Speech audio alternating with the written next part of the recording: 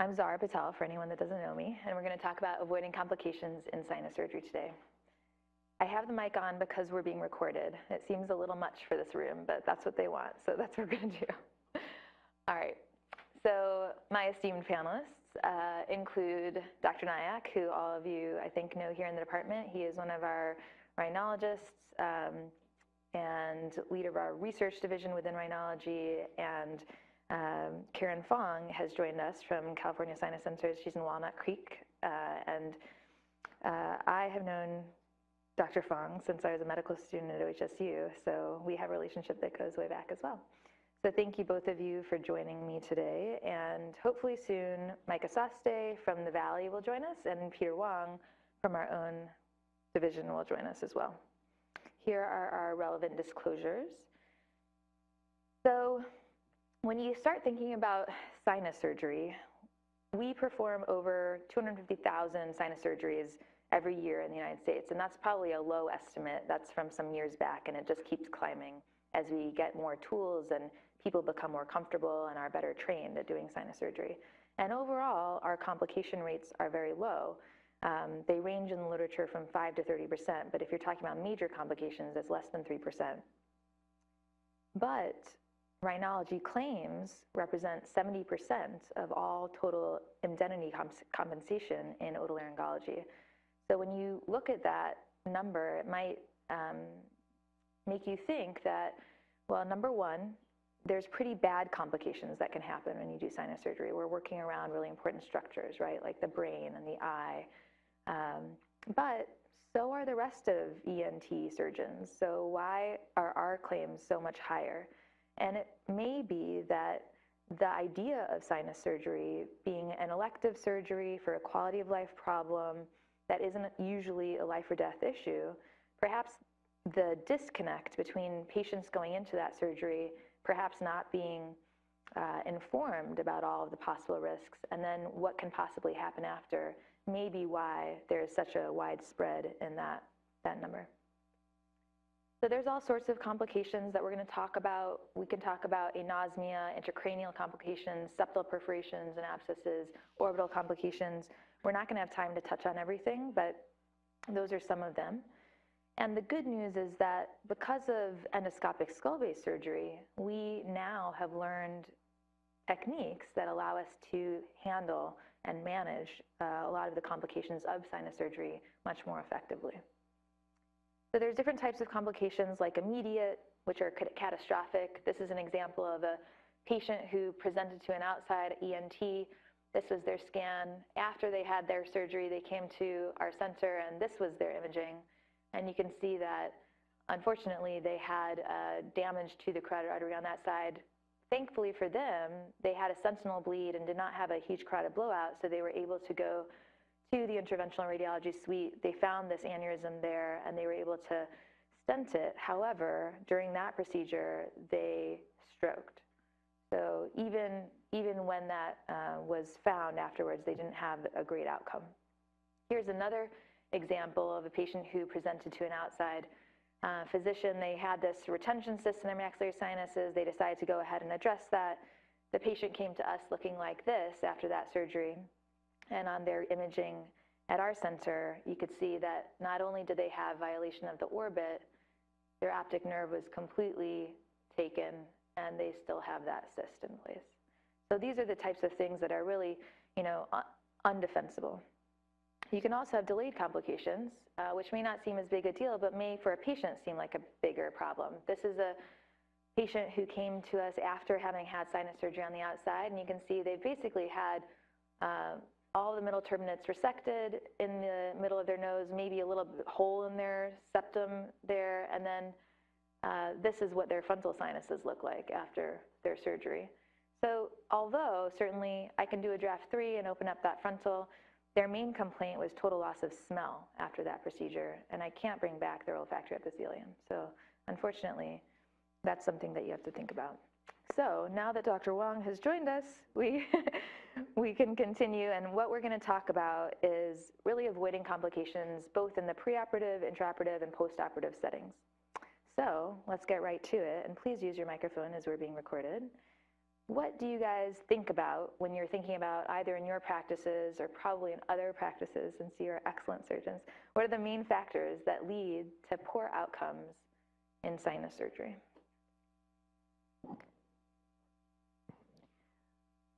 Well, I think for me, one of the really important things, and I think you kind of touched on this, is that because for a lot of these patients this is an elective procedure, I think a big part of it is setting the right expectations, selecting the right patients, making sure that the complaints that the patients have and what you see as the issue kind of jive together. Because if you have a patient who has, you know, a bunch of sinus problems, but they have no complaints or very minimal complaints, I think you're kind of setting yourself up for, you know, potentially a poor outcome, because you might not be able to correct the issue that bothers the patient the most. I have a lot of issues with that when patients come in and they're filled with nasal polyps. And it's very impressive. And as a surgeon, you think, oh, I can help this patient.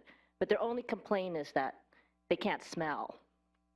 And they want to know, you know, what their chance of getting their sense of smell is.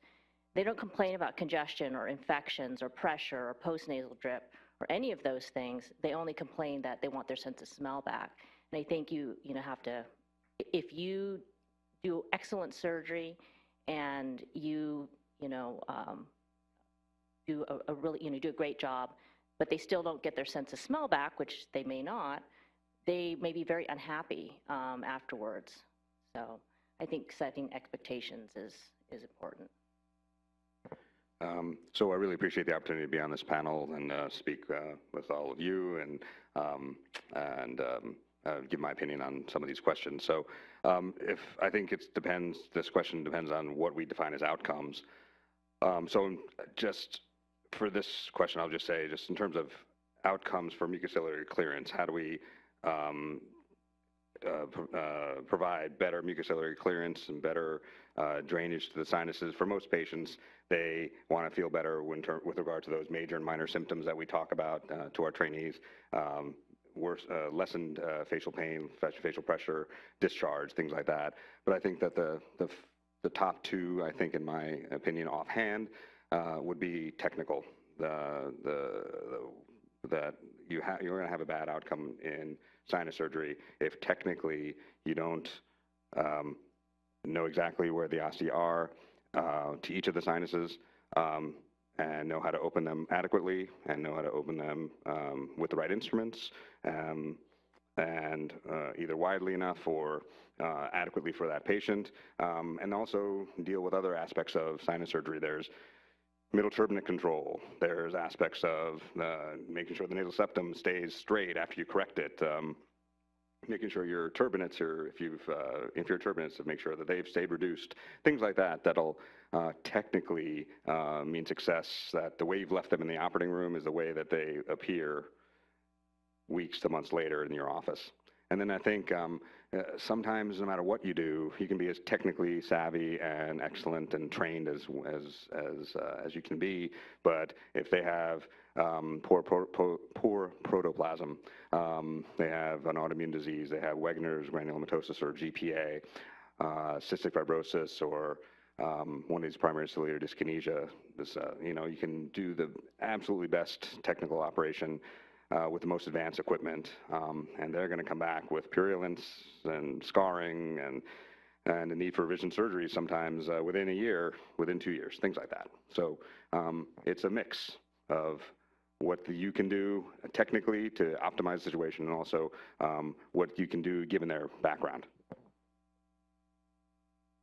There's nothing left to say. No, I would say that, I definitely agree with everything that Dr. Fong and Dr. Nayak said. I was going to start with the corollary to the structural issues, which are the physiologic issues, and I think that, that is something we always have to keep in mind, that even though we aim to solve the anatomic issues and the structural issues, that chronic sinusitis is an inflammatory disease. So how do we think that we can fix an inflammatory disease by doing surgery? So What I would add to just the discussion is, in addition to identifying the broad etiologies like cystic fibrosis, Wegener's, and autoimmune, there's, of course, of all the patients that don't do well, probably 70–80% of those cases, we don't actually have a specific diagnosis to give them. But we actually have more and more evidence that's coming out that helps us predict who those people are. And I think that what I encourage you to do is to be current with the literature to know how to apply those. So, for example, peripheral eosinophilia, if you do a blood draw, that's predictive of worse outcomes, or tissue eosinophilia. So if you have specific ways of looking at your histology from your intraoperative specimens, that's also predictive. And it's not just as, it still is a black box, but there's more that we can say, with regard to choosing the right patient. If somebody comes back, we all do the SNOT-22 every single visit for in our practice, and part of it now is not just for research, but actually if somebody has a SNOT-22 of 21 or less, that's been shown that they're not going to have as great a degree of satisfaction with their outcome than somebody higher. So these are very practical applications of the research that we do. And so that would be my addition to the comments, is not just to throw your hands up and go, I just don't know what to do anymore, but to actually keep up with the literature to understand how to incorporate these findings in a very practical way to the way that you counsel patients and treat patients. Excellent answers. So you guys touched on all these things that I kind of thought about also. So underlying disease process, I think, is a lot of what was just discussed. So whether it's really bad polyps or cystic fibrosis or Wegener's or tissue eosinophilia, that has a lot to do with how the outcomes of your surgery are going to be. And so that's something to think about and consider. And then also patient misunderstanding, exactly what Dr. Fong mentioned. If the patient thinks that the point of doing surgery is not what you think the point of your doing surgery for, that disconnect is going to lead to a poor outcome in the patient's mind. Maybe you think the surgery went great and you have a great outcome, but that's not what the patient's going to think in that situation.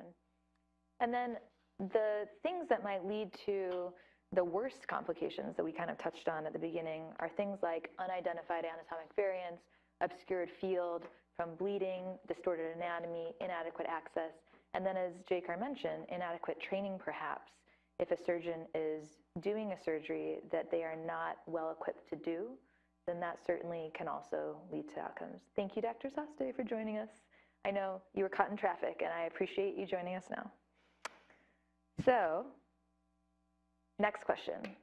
At the very initial visit, when a patient comes to see you, what are you doing or saying to avoid complications down the line? We're going to start with you, even though you just got here, because we want to hear from someone new. Thank you, Zara. So at my initial visit, I like to be very clear with a patient about what my expectations are for them to be adherent to a regimen. I have a lot of challenges with getting my patient to obtain their medications and maintain blood pressure and do basic just stuff like that. So making sure that they have access to their medications, that they can be compliant and tolerant with them, that they have access to a primary care provider, that I've looked at their chronic narcotic use and I have an idea of what their post-op plan is for that, and their sleep study if they've had it, or their obesity and their stop bang. And then I think trying to give them a very good sense of what to expect and what to plan for post-operatively. Like my gardener can't go back to work, and he needs to plan for at least 2 weeks off of work in order to, not have that hemorrhage. So those are some of the more social things I think that are relevant to my practice. Nice. You can go on down the line, guys. Give me your 2 cents. Review of medications is really important. Even supplements, ginkgo and things like that can prolong bleeding. That was definitely a big deal in Oregon. We had we had several naturopathic schools and lots of NDs as primary care doctors, and so lots of people on supplements and other anticoagulants. So many people are on blood thinners for various reasons. And having good communication with the primary care physician regarding management of some of these things. not to say that we have to practice defensive medicine, but I've actually been involved with medical legal cases where there were discussions with the primary care doctor about bridging therapy for anticoagulation. And it was assumed that the primary care doctor was going to manage it. But the only documentation, there was no documentation, it was just a phone call. And the surgeon was still charged to be the captain of the ship. So even though it led to a cerebrovascular accident, they could not attribute it to the family practitioner. So again, just an awareness of those kinds of issues, because those are very practical things. Not to say you have to practice defensive medicine all the time, but documentation is very important for something like that. Yeah. Agree, of course, naturally with everything that's been said. I'm kind of to touch upon the idea of the avoiding complication, of avoiding the expectations complication. I kind of, we see a lot of complicated people, naturally, all of us do. They're already a little bit frustrated when they come to see you a little bit. They're a little bit anxious, concerned that this is going to happen to them again. And I do tell them that what I'm going to try to provide for them, and our team is going to provide to them, is a foundation surgery. I'm going to try to give them an initial, let's just say, all 8 sinuses, 4 on the left, 4 on the right,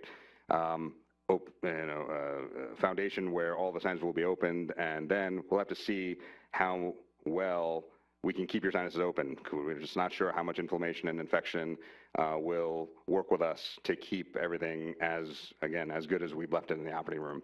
And so we might have to revise or work on 1 or 2 sinuses down the road, but then I think we've set the stage so that if we need to go back, then it's just in their head that we've already talked about some of these things. And I think it just leads to just that idea that we're willing to work with you. We're in it together for the long haul. These are patients that are going to be in your practice for months to years.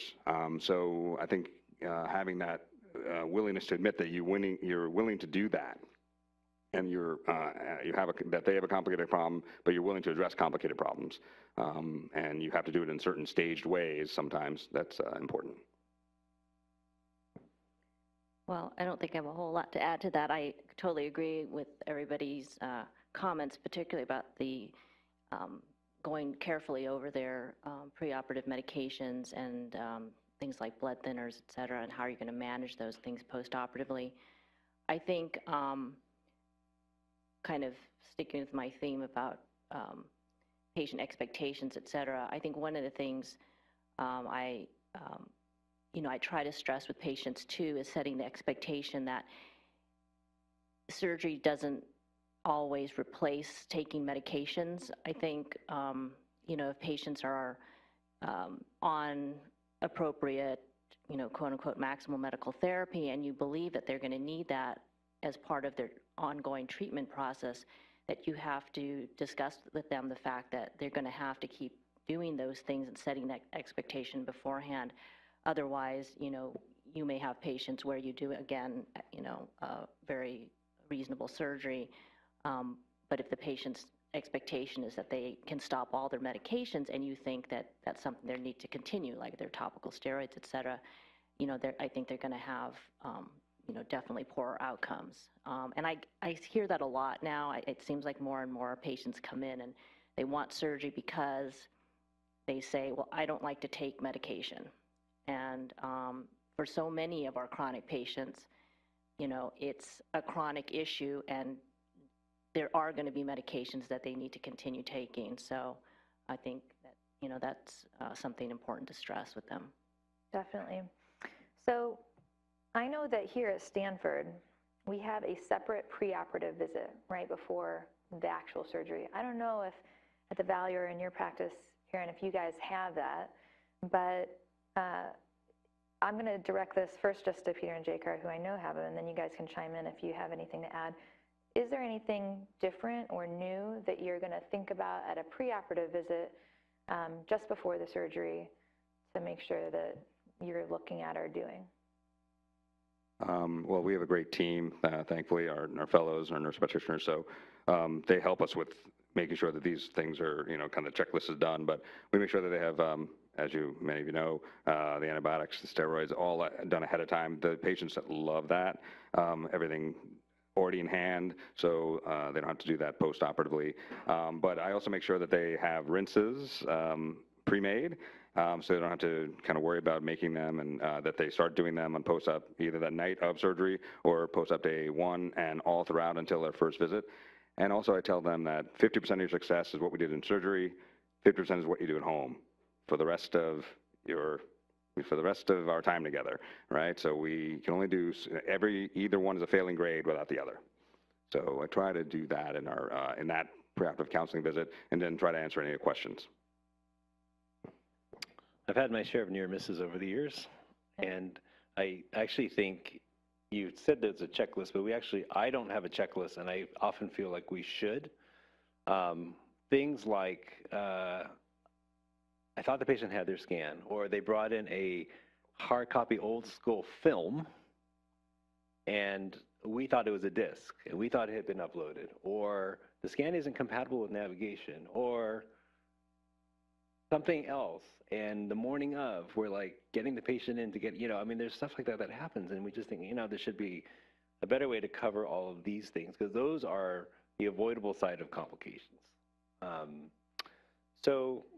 I do think, there's the opportunity to see them and just review all that. And the other thing I do also do is I'm looking at the scans again. And whenever I have a resident with me, I think some of you have been with me, I tell you, I want you to go in and validate the surgery that we're going to offer this patient. Like, if you think that the patient deserves something different based on the scan, either more or less, I want to know about it. And that's your chance to really make sure, just test it again. Is there something new that came up? Or is there something that you think we just glossed over and actually doesn't need to be treated? That's our chance. So that is an important pause there to kind of look at that. And then I think just in general, this isn't really speaking to what I'm doing to avoid complications, but you really don't want to be afraid to talk about complications. So patients would rather know more. I think Dr. Bond, is Dr. Bond here? Who did a study looking at, patients want to know more. They want to know the catastrophic complications. They want to know about that, and it's okay to talk about those things, and you should. So I wouldn't hesitate to review that all again, even if I did it, at the first visit, when it's clear they already need surgery. We'll talk about it again, because, I'm confident that I can have a minimal chance of that, but I also want the patient to hear it very explicitly, and not just, in a piece of paper. Definitely. So unless you guys want to add anything, do you? Micah does. Just a brief statement, just because I work in a very different work environment, and we have significant pressures to get tons of patients through the clinic, and to decrease our number of return visits, we have compressed a huge number of our follow-up visits into combination new patient pre-ops or combination follow-up pre-op appointments to keep those subsequent pre-op appointments free, which creates a huge number of challenges, because all of that work that should happen at that pre-op visit then gets offloaded, and many times patients aren't prepared to receive the information that you're going to give them about their post-operative course if you've just talked to them about surgery and they're just deciding and they haven't picked a date and they haven't really wrapped their brain around it. I have mixed feelings about that situation as a surgeon, and I think that it makes the peri-op appointment and the perioperative time and talking to them before and after surgery and having printed documents that you can send them with to review very important, as well as having multiple ways that you check on all the details that Peter was discussing, because there is a very high chance in that kind of situation, much higher than before, that something's going to fall through the cracks. Yeah, definitely. So I think that those are all good points, and I think they all point to you using that time, both in your initial visit and your preoperative visit, to really look at the imaging, like we're talking about, correlate that with your exam, and then discuss with the patient exactly what you're seeing so that you can set expectations. So I just have a couple of examples here. This is a patient that came in from an outside physician that said they had a tumor. The patient thought they had cancer that needed to come out. When you look at the scan, you say, well, maybe there's some erosion of that medial maxillary bone, but otherwise that doesn't look so bad, and maybe there's some heterogeneity. So you can use your exam. We get the benefit at a referral center that we often have a patient come to us with imaging, right? So you can use your imaging before you go in to see the patient and then direct your exam. So I say, well, I might be able to see something in that inferior meatus area. And then when you look in, this is what it looks like, right? So that's a fungal ball. You have a completely different conversation with the patient. And then you can plan your surgery and the patient can plan what to expect with surgery much better. The correlate to that is this type of imaging that a patient comes in, they've been referred for a mucocele, you look in endoscopically and maybe you see a little something strange right at that middle turbinate, middle meatus area, and it prompts you to get further imaging because it doesn't quite fit with what you think a mucocele should look like.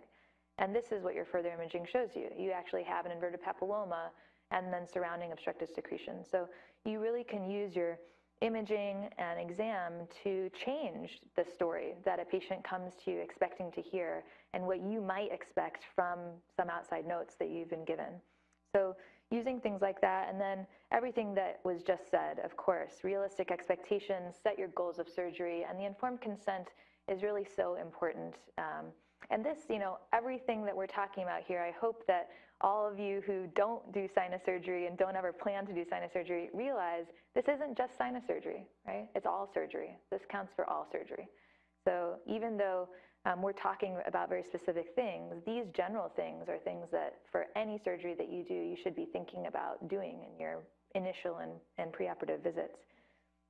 The preoperative assessment, I agree. I really like that we separate it out from when we initially see a patient, because having that separate time to really go over again all the possible risks and go again over everything that they need to be doing after surgery really allows the patient to have the exact right expectations, cut down on those calls that you might get from patients afterwards, and they really know what to do. So the other thing that I think is important at that preoperative visit is really updating a medical history. Because sometimes we see patients who, maybe I saw them 2 months ago and that's my wait time for surgery. And in that time, they went to their primary care doctor, got sent to a cardiologist. Now they're on warfarin and I had no idea, right? So you have to just update that whole medical history when you go there. And then think about the need for antibiotics or steroids in that particular patient population.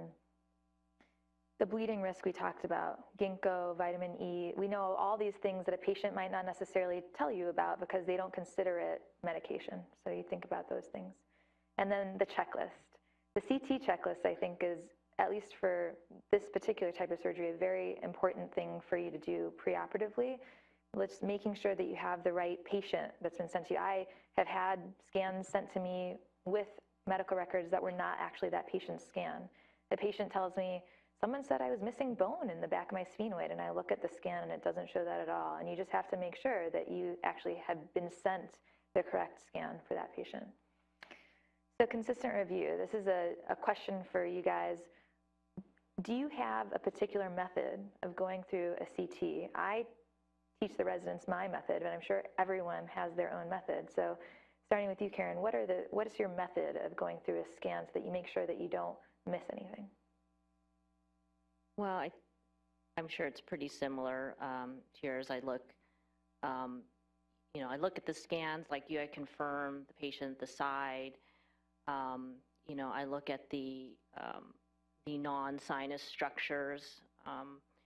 I look through all of the sinuses. I usually will scroll the coronals from, anterior to posterior, and then I like to look at the axials too. As well, and then look at the level of the skull base.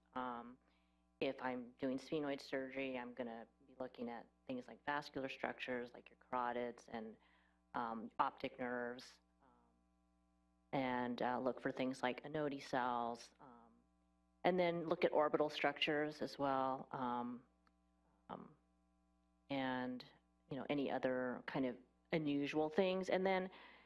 Depending on what kind of scan it is, looking at things outside of, taking a look at things that are sort of outside of the sinuses too. But, primarily those structures along the places we get into biggest trouble. Yeah. So I'll just put out there what my method is, and you guys can tell me any other differences. So I always go with the coronal. I feel like I get the most information out of that. I start from the front. I start scrolling my way back. And as I'm scrolling back, I'm looking at all the sinuses that come into view. So usually it's frontals, ethmoids, maxillaries, going back through the posterior ethmoids to the sinuses. I'm looking at the nasal cavity, the septum, and the turbinates as I scroll back as well. And then as I scroll from back to front, I start looking at those important structures right around the sinus cavity. So I look at my optic nerves and my carotid arteries. I make sure they're not dehiscent. I look at the skull base as they come forward. I make sure that there's no asymmetry or what the depth is. And I look at the lamina, papuretia, and I look at my frontal sinus drainage pathway. And that allows me to sort of have a method of going from front to back to front. And I've looked at all of those really important structures around it. And then certainly soft tissue around that. Anything else to add?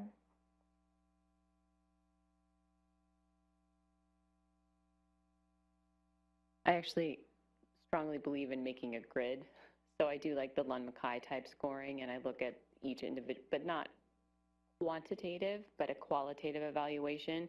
So I look at the right and I look at the left, and I have it diagrammed so that I have that as a flash reference. If I have a couple cases or two cases more, I'm like, which one was it that had the onodi, or where is it? And then after looking at the standard structures for each of that, then looking at the, in the anterior ethmoids, I'm looking at anterior ethmoid artery and sphenoid at the OCR. So that's kind of how I do it and how I have it physically organized.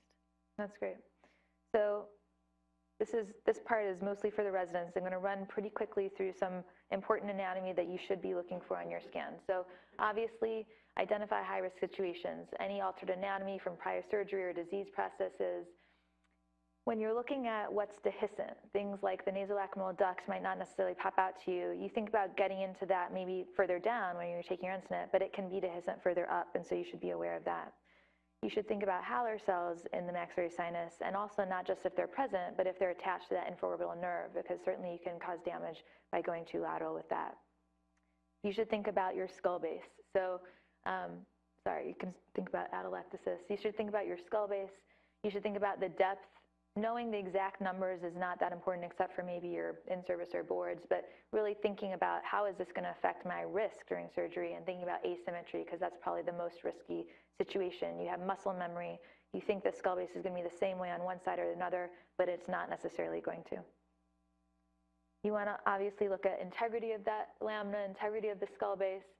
You want to look at your anterior ethmoid artery position. We talk a lot about this being out of the skull base. That's more risky, and you have to think about that.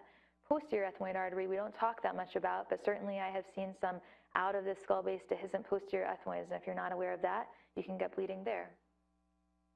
Position of the ostium and branches of your SPA. You can see that in some situations where you're entering your sphenoid-ostium, you're directed straight at your carotid artery. And so if you're entering in with a little bit more force than you should be, you could be setting yourself up for a catastrophic complication. The other thing to remember about is the high percentage of dehiscences. This is, there's multiple different percentages in the literature, but in some series as high as 20% of your carotid arteries are going to be dehiscent. That's very high. And then intersinus septum inserts onto the bony canal in 37.5%. So especially if you're entering the sphenoid to do something within the sphenoid, a CS leak repair, just connecting it for bad recalcitrant disease, when we go to the skull base beyond, and you're operating on that septation, you have to think about that. You have to think about onodi cells. You might not necessarily be in the sphenoid when you're encountering your optic nerve, but you need to know where it is. And you have to think also about dehiscence of the optic nerve. 12.5% of those are dehiscent. The frontal outflow paths. I like to recreate, really, in my mind, when I'm looking at a scan in 3 dimensions, a 3-dimensional, what I'm going to see endoscopically as I do that dissection. If you look at all your 3 cuts and you think about it carefully, you can know the cells that you are going to encounter and the pathway that you need to take into that frontal sinus. And it really helps you plan your dissection and make sure that you don't leave cells behind, that you don't cause scarring or any osteogenesis. Obviously, posterior table integrity is important to look at. And then just identifying those structures at greater risk when there is a dehiscence and you have disease all around it. Perhaps you want to think about getting further imaging. The other thing is, if you have some sort of disease process that isn't straightforward, maybe you have to think a little bit harder about your approaches, or whether you want to bring another team in to be involved with those surgeries. So we're going to move on now to the operating room. What techniques do you guys use once you are in the operating room setting to avoid complications? Karen, let's start with you.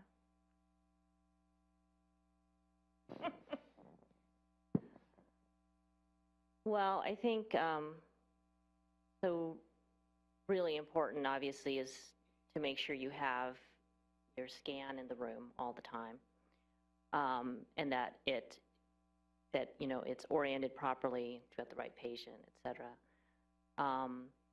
That if you're going to use image guidance, that you make sure that it's, again, everything's working. I think probably one of the biggest issues is to make sure you have everything that you need when you start, and that you're prepared for, you're hoping you're not going to have any complications, but you want to make sure that you're prepared just in case that you do, because that if you do enough surgeries, at some point you may run into one of these things.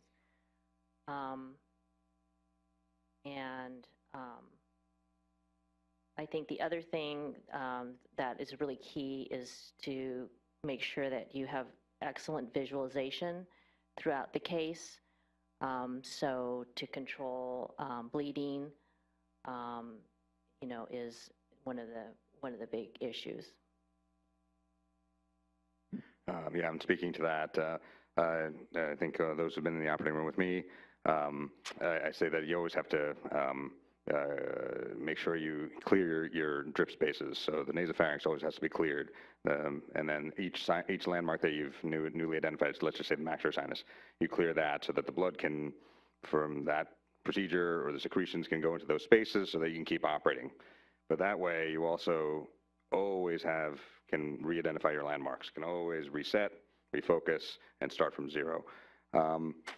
Just little things. Just make sure that your scope is always at 12 o'clock to 6 o'clock and straight. And anytime you get you're not sure where you might be oriented, you have to just reset, refocus, clear the scope, and start from scratch. And start and find your landmark again. Find the middle turbinate, find the maxillary sinus, and go again. So it's just little things that, again, bring you back. Just every surgery has its major landmarks. You have to always have that in sinus surgery. And then, controlling the surgical field, like Karen was saying, I mean, making sure that map is controlled, making sure the head of bed is a little bit elevated. If you can, get warm saline irrigations, things like that, little tricks that can control hemostasis. Some people use injections, some don't, of epinephrine to try to get more vasoconstriction. Things like that that'll allow the case to go on smoother for a longer amount of time. All those things can help you. Our eyes are the tip of the scope, 3 millimeter, 4 millimeter eyes. So we have to keep those clear and mucus and blood free as long as possible, so we can have the best visualization possible, so we can have the best outcomes for our patients. A couple comments on the visualization. Topical epinephrine we definitely use. That's an excellent way of avoiding complications. It's also potential to create complications if it's drawn up in a syringe and handed to you. So we stain ours yellow. I think I talked about this at one of our M&Ms, but in case you weren't there, we have navigated to the wrong patient because registration was accepted on the wrong CT scan. So the wrong patient was calibrated to the patient on the table, and it was only discovered when I was in there saying, that's not the sphenoid sinus. Either I'm wrong or the computer's wrong, so we got to figure which way, and it was the wrong patient. So even under the best of circumstances, things can go wrong. And so I think that's sort of what I would say is, right now as a resident, I mean, a lot of times we tell you what to do and you're waiting for the next step, but what we also encourage you to do is really start to develop your own sense of a plan. And, if I leave you to operate by yourself, I am doing that intentionally, not to abandon you, but to put you in that situation where you are the driver. It's like student driver versus driving. You have to kind of scan the horizon. And so you can't just be focused on the screen, because you have to have one eye on the eyes to see if there's like swelling in the eyes, or if they're turning purple. You may be the only person that finds that out. You may be the only person who figures out that the map is 95 when you're having a bleeding problem. So when I'm in the room, I'm doing all that. You think I'm just checking my email, but I'm doing all that. And that helps minimize complications. But that transfer of that kind of that sense of surveillance is something that is very important as you become the captain of the ship. I might just add that I think it's really important to stick to your goals of each portion of the surgery so that you accomplish your objectives for each portion of the surgery. So you do your maxillary antrostomy and you get that done and you get it done right. And then you move on to your anterior ethmoid and you really identify the lamina so that as you go into the posterior ethmoid, you aren't having the tunnel effect. And I think that's one thing I see in residents as they progress on, and I've seen in myself as I've gone on in years of training, that really sticking in practice, sticking to the objectives of each area and really defining those borders can be exceptionally helpful of being safe. Wonderful. So I'm just going to go over some things that you guys have already mentioned. So there is a sinus surgery specific checklist that's been sort of created, and it includes things like correct imaging being displayed in the room and reviewing the anatomy and having your image guidance if it's needed for that case. Making sure you have all the correct surgical equipment in the room. We've had cases where we put people to sleep only to realize that we didn't have that piece of equipment that was necessary to perform that procedure, and that's never a situation you want to be in. You want to plan for hemostasis, like we've all mentioned, the topical epinephrine or a particular injection, making sure that the blood pressure is controlled. Labeling of medications is really important. Control of bleeding is what we talk about a lot in sinus surgery because it's such a vascular space, right? The nose is one of the most vascular places in the body, and that is, unfortunately, what leads to a lot of complications is when that's interfering with your ability to see where you are and what you're doing. So we've talked about how to bed elevation. The type of anesthesia can sometimes be helpful, the different vasoconstrictive agents that you choose to use. And then creating a surgical plan, like you just said, following the same steps each and every time, and then continuing to review that CT and correlate it back and forth with what you're doing and making sure that you're exactly where you want to be and that you don't have the wrong patient's image nabbing with this patient.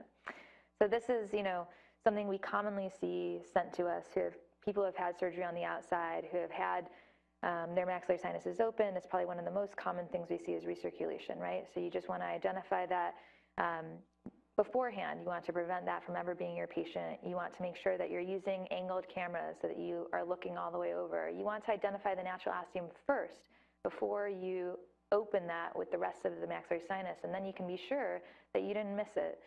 If you do see later on someone with recirculation, then certainly it's simple enough to take down that residual incident that was left behind and remove that scar band so that at the end of the surgery, what you should always see for maxillary sinus is this nice pear-shaped ostium. When you're, thinking globally about sinus surgery, meticulous dissection, I think we all think that that's really important, whatever surgery you're doing, but it can decrease mucosal stripping, which then decreases bleeding and decreases healing time. Complete your ethmoidectomy, like you said, bring it all the way to the lamina before you move forward. That just allows you to visualize things more. So what if you're in the middle of surgery, you've thought you've been doing all these things, and right now we're talking kind of globally. We're going to get into specifics in a second, but what do you do if something bad suddenly happens? What would you advise the residents if something bad suddenly happens? What would their initial steps be? Peter, please do tell.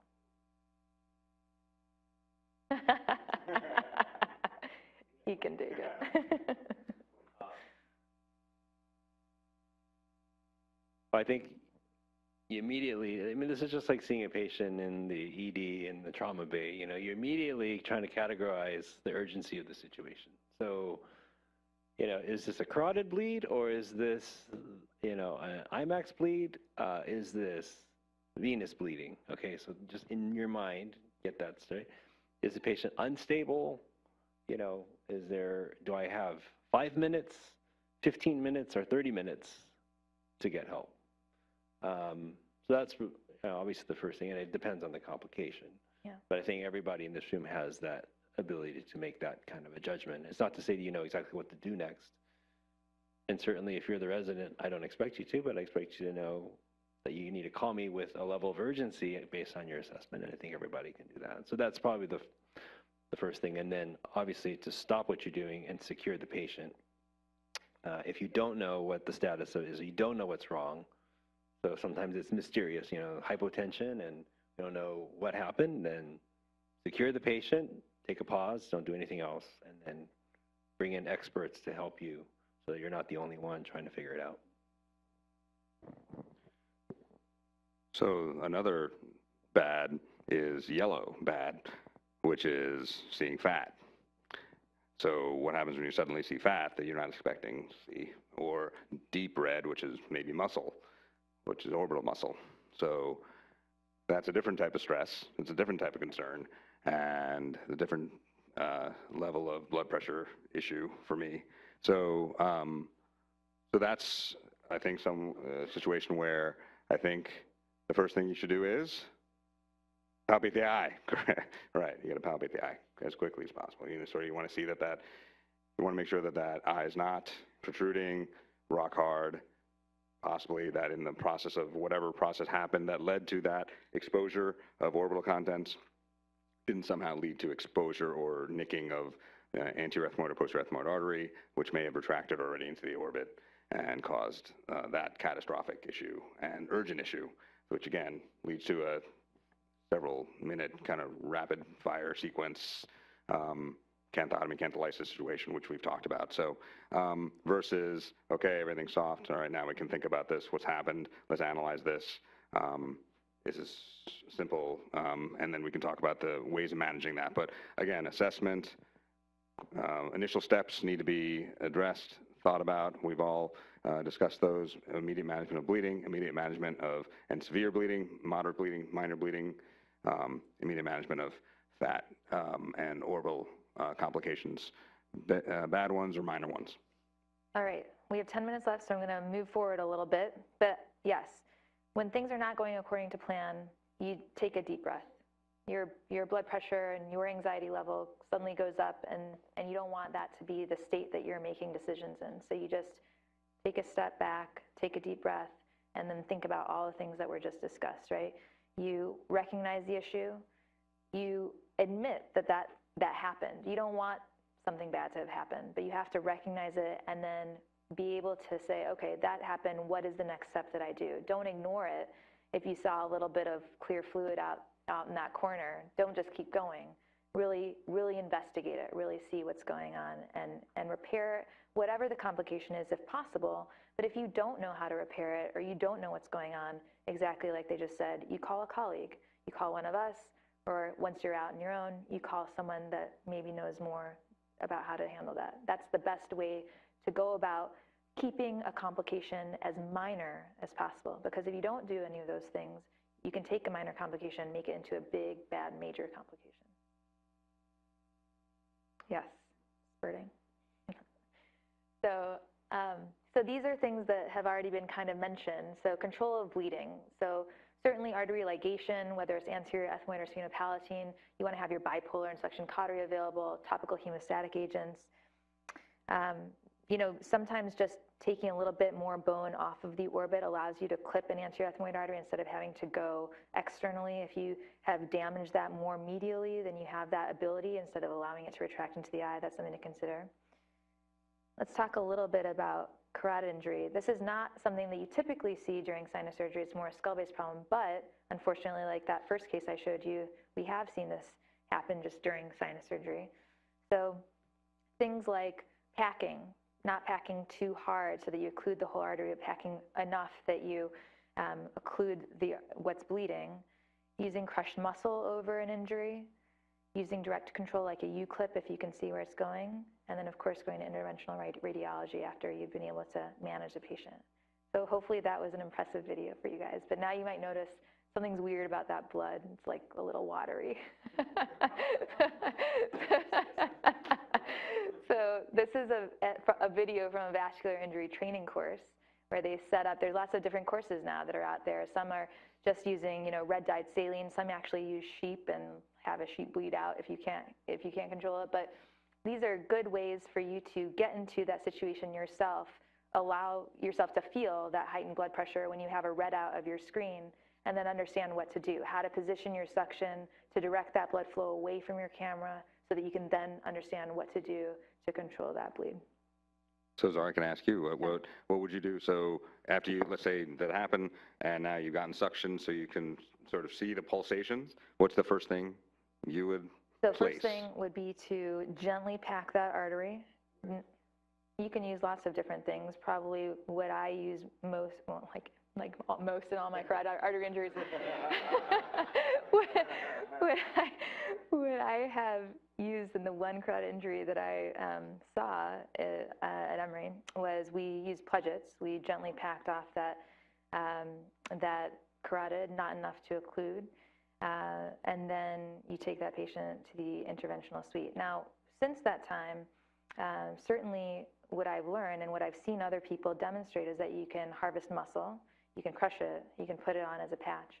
But even after you do that, which actually surprisingly controls a carotid artery bleed very well, you still want to go to the IR suite, because just leaving that muscle patch there might control the bleeding right then, but you often will see pseudoaneurysms or aneurysms develop after the fact. So you still want to go to the IR suite after that. Anyone? Yeah? So I've been in a situation and working with a neurosurgeon, and I will say the thing I learned was that neurosurgeons don't know how to manage carotid bleeding in the sphenoid sinus anywhere near you. So if you think that you're just there to show the view and on, no, you're on when that happens. Okay, so all this stuff is really practical. And you know, I mean, I remember this when this happened. It happened here, and like the suction went out. You know, right when we were trying to figure out. It doesn't work. Yeah. So it's like, okay, so what do you do? I did the same thing, pledgets. And how many times have I put a pledget into the back of the nose? Just like in my sleep. My muscle memory kicked in, and I just did it. You know, and that's what will happen. You won't really know you have it in you. It's, you know, the Wizard of Oz. It's like it's in you the whole time, but you'll call on that. But it's all these cumulative experiences of the non-stressed situations when you do these things. You know, when we tell you, like, okay, be really careful where you place this or that, you know, don't bump into this, and, you know, place it. And all that is building your muscle memory for this kind of a situation. And when all else fails, if pledgets don't work, and I've done that before, massive JNA bleeding, Curlex. You use it in the pharynx for bleeding. You can actually shove it in the nose, and it will stop the bleeding. And then eventually you can slowly remove it, and then you can slowly find the bleeder. But eventually, again, it'll stop it. All right, we're going to keep going. Iatrogenic CSF leak. This is another thing that you don't ever want to see happen, but can happen. So things that I use, and then I want to hear from you guys, you know, good hemostasis. Hopefully that would avoid that complication, but if you see that, then good hemostasis around it really allows you to see it better, avoid injury to surrounding structures, like, for example, the brain behind. And then if you can, if you know it, you identify it, it's small, you know how to repair it, you can complete your sinus surgery. You can, you know, do what you came to do. And then expose the entire bony defect. You want to remove the surrounding mucosa. Usually just a mucosal overlay is enough. Do you guys have anything to add to that step-by-step pathway? So now Dr. Nayak actually very nicely already kind of touched on this, but orbital injury is something, you know, really, really terrible that can happen during sinus surgery. And unfortunately, even in this day and age where we think, oh, people have been using microdebriders for so long, they know how to use it, that's certainly not necessarily always the case. So, you know, communication with your OR team, making sure that, you know, as you're operating, someone else maybe is palpating the eye if you're right next to the eye, or watching the eye, making sure that residents and students and other people around you are also looking at that. And then, you know, there's lots of different levels, like you mentioned, of ophthalmologic injury. And so obviously having the experts come on in and let you know what they think, check the intraocular pressures, check for the afferent pupillary defect. That's often the first sign of some sort of orbital injury that you'll see. And then canthotomy and cantholysis. So Dr. Nayak also mentioned this. Do you want to go ahead and talk us through this image here about how I to mean, do this? this is actually extremely hard to do in the actual setting because everything is swollen and really enlarged and engorged.